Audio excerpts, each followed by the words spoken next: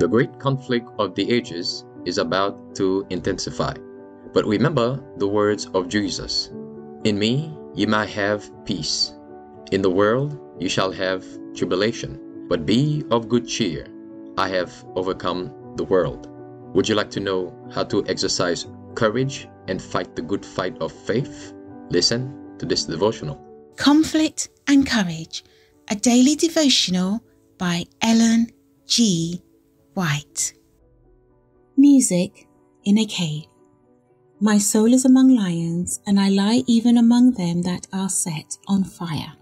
Psalms 57, verse 4.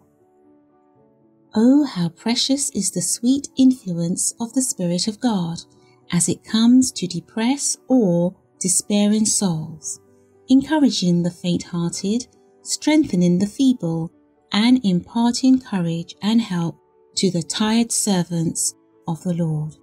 Oh, what a God is ours, who deals gently with the erring and manifests his patience and tenderness in adversity and when we are overwhelmed with some great sorrow.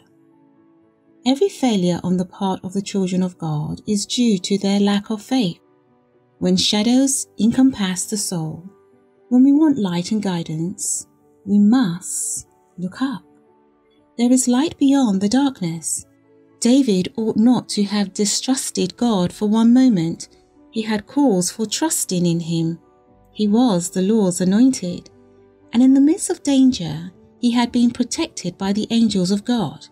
He had been armed with courage to do wonderful things, and if he had but removed his mind from the distressing situation in which he was placed and had thought of God's power and majesty, he would have been at peace even in the midst of the shadows of death.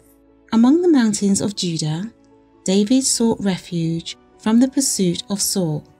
He made good his escape to the cave of Adullam, a place that with a small force could be held against a large army.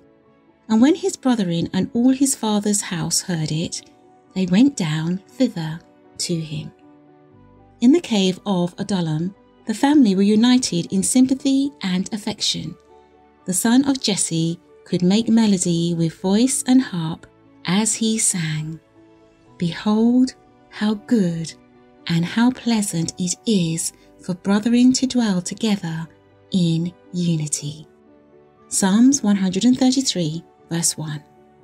He had tasted the bitterness of distrust on the part of his own brothers, and the harmony that had taken the place of discord brought joy to the exile heart.